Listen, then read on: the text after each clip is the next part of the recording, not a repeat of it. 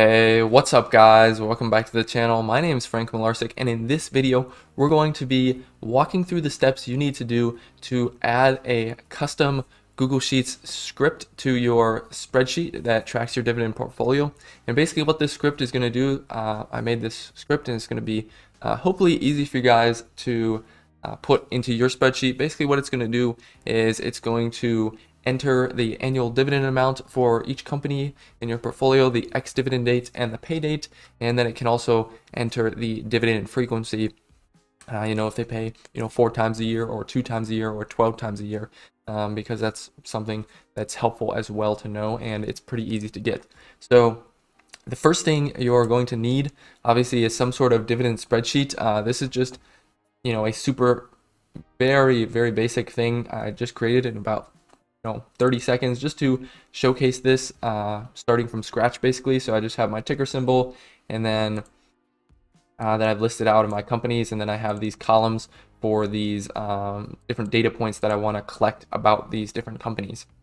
So the first thing we're going to do to get this information is we're going to go to GitHub, and basically going to find the repository that I created, and so we're going to go up to the top here and search for Frank Mularcik.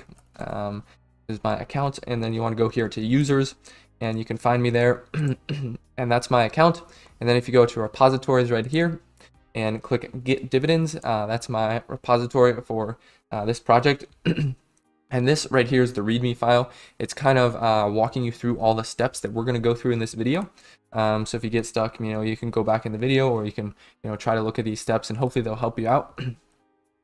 And so the first thing we're going to do is we're going to go back into our project here, or our Google Sheets spreadsheet. The first thing we're going to do is go to extensions here and apps script, and this is just going to create our project, and then it's going to give us a default file. We can just delete whatever's in this file, and then we can go to our GitHub repository and go to this dividends.gs file, and then we're just going to copy everything in this file. So we can just highlight it all down here, and then Control C, and then, or if you're not on Windows, you can right click and click copy, then go back into your script here and then click paste, and it's going to paste everything in there. And then make sure you click Control S to save it. And these few variables up top with capital letters, we need to edit the values of those to suit our specific spreadsheet. So the first one is the spreadsheet ID, and that's basically this long numbers and letters key basically that's between the D and the edit words in your URL of your spreadsheet. So you can just copy that and then paste it in there. And then summary sheet name, this is basically the sheet that we want this to run in. So I'm just going to rename this to summary, or if you already have a spreadsheet and you want to keep the name of that sheet, you can just change this name to whatever your name is. And then the get ticker column, this basically means the column that your ticker symbols are going to be in, which means the script is going to look in that column for those ticker symbols. So ours is in column 1, so we're just going to leave that as a 1.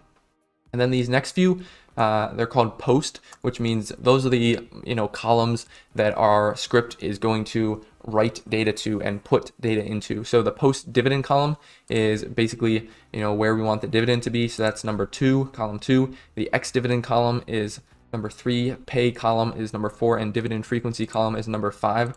So we'll put those in appropriately. So 2, 5. And 3 for the ex-dividend date, and then 4 for the pay date. And then the first ticker row, that's just the first row that our ticker symbols appear in. So for us, that's 2, which is the default value. If you had these ticker symbols like down here and you had other stuff up here that you didn't want to be messed up, then you would want to change that to 9 maybe, so that that stuff up here didn't get messed up. And so that's what you need to set up for these variables, and then you want to make sure you save the file, and then you want to create a new file, which is going to be a script. And you don't really have to do this, you could just put it in this same file, but it's kind of best practice in general to do that. So you can delete everything out of that file, and then just go back to the main repository here, go to the keys file, and just basically copy this one line into that file. Like I said, you could just put it in the main file, but it's sort of better practice to put it here. So this is going to be your Polygon key. We're going to be using the Polygon API. It's pretty simple to set up an account and get a key. So we're going to go to polygon.io. And then, I think I already maybe have an account, but if you don't, when you click get your free API key, it'll ask you to create an account. It's pretty simple. You just, enter your email and password and your account's created. Very easy. So then you just go over here to the left to API keys, and you're going to get this key showing up here, and you can just copy it with this button. It's going to copy it to your clipboard, and then you just go back into the project and paste it in here and save this file. And that's pretty much all you have to do for editing the actual files.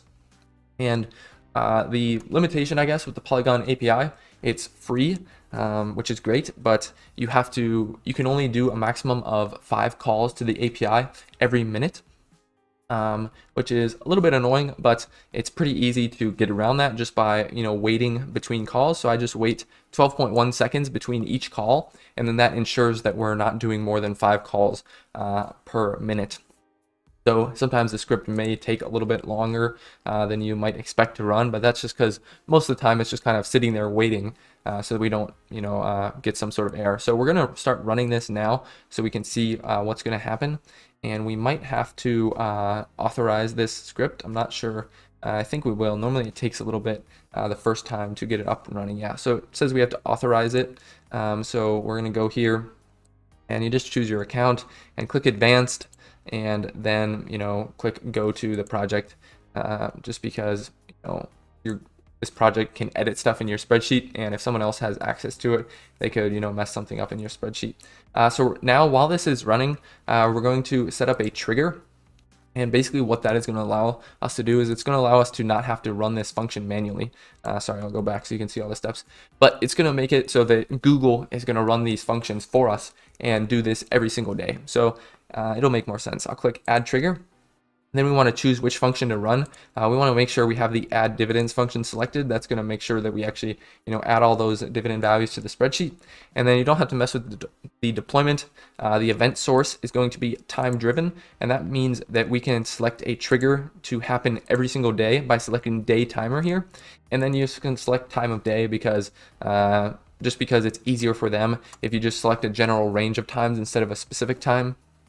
So I normally choose 10 p.m. to 11 p.m. It doesn't really matter, but you can choose whatever you want. And then just click save it. And from there, it should be good to go.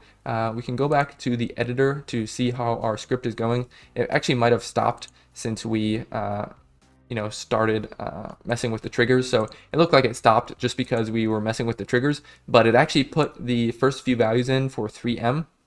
So it got the annual dividend of $5.96, the ex-dividend date, and the pay date for the next dividends. So we can actually look, if we want to check this, we can go to Seeking Alpha here, and find 3M, and look at if this is accurate or not. So we go to 3M, go to the dividends, and we can see that the last announced dividend is $1.49. The annual payout is $5.96, which is what we have here, $5.96. And then the ex-dividend dates they have listed are February 17th and March 12th for the payout date, which is exactly what we have here. So that's pretty cool how simple it is. And once you get all that set up, that's pretty much it. You have the trigger set up, so it's going to run automatically on its own. You won't have to do anything, and it should just run every day and update everything in your spreadsheet, and you should be good to go. So let me know if you guys do have any questions. I'm hoping to create some more projects like this so that other people can sort of use my scripts in their spreadsheet. It's something super awesome and super fun for me to work on to make my spreadsheet better. But then if I can share that with other people and get other people involved, that's even better. So let me know if you do have any questions. I'd be happy to help you with any problems. And if you think there should be some improvements or changes made, or there's some bugs, definitely let me know and I'll get those fixed. So thanks for sticking around to the end of the video. I hope it is helpful, and I'll see you in the next one.